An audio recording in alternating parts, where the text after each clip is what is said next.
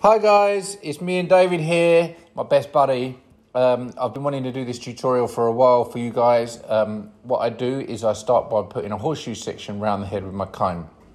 I then start pulling the sections vertically down and pulling out square, just point cutting into the hair. What I like to do is keep the perimeter lines all the way around his ears and in the nape quite longer, so he's got that softness. Then I drop that section from the top down that I pushed up and divided off, and I continue to connect that section in square. This leaves slight corners on around the curvature of the head. I then pull it up and texturize into the top but then over direct the front to leave that front slightly longer. I then use my Nana's mousse to blow dry the hair. I use this on all of my gents that I've ever done. I think it adds nice texture, thickens the hair up, and it gives it a real good feel to the hair. It also helps you hold through the day. I blow dry on my hands with my fingers, really stretching the hair out.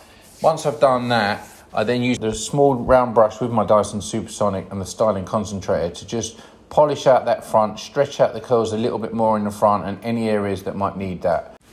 So I take my scissors and then really look to soften the haircut. If there's any weight line areas anywhere, especially around that curvature of the head where I've left that corner, I do break into that. David likes that really kind of texturized and sort of the weight eliminated out of that area a little bit more. I then just soften any areas, perimeter lines and stuff like that, just giving it loads of texture. I then finish with my velvet texture clay and I mix it with a little bit of my Social Life cream.